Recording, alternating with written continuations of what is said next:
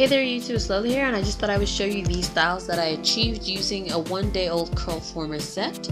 And as you can see, it's still nice and fluffy and bouncy. See you in a second, let's do this. To achieve these styles, I used 2 to 4 bobby pins and 1 hair tie for one of them. Okay, so the first style involves flat twisting from an off-center left-sided part and flat twisting just past your ear, just past the point of your ear, and then 2-strand twisting to the ends.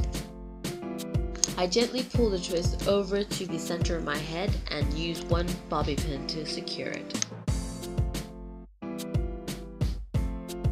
I then repeat the same steps on the other side, flat twisting from an off-center right-sided part this time to just past the point of my ear and 2-strand twisting and pinning that twist in the center.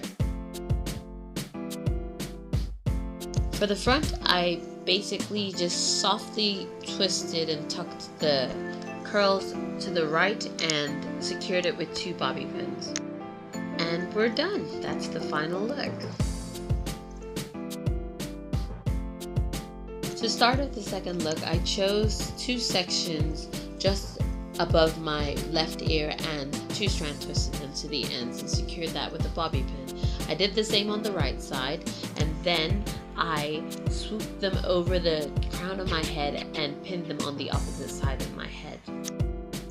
Again, for the front, I did a swooped bang with the curl and pinned them in place. I then twisted another section by my left nape and pinned that to the opposite side as well.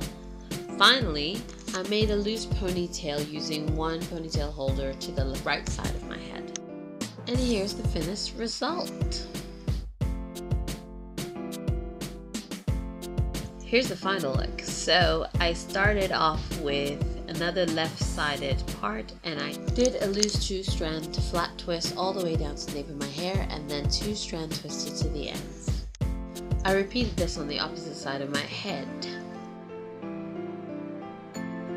Once complete, I then tucked the hairs over the top on the opposite side and pinned them in place with 2 or 3 bobby pins.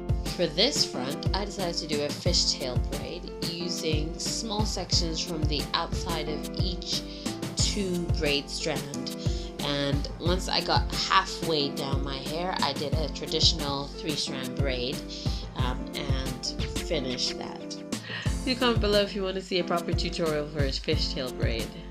2 bobby pins and we're done. And that's the final style. So tell me guys, which do you prefer, 1, 2, or 3?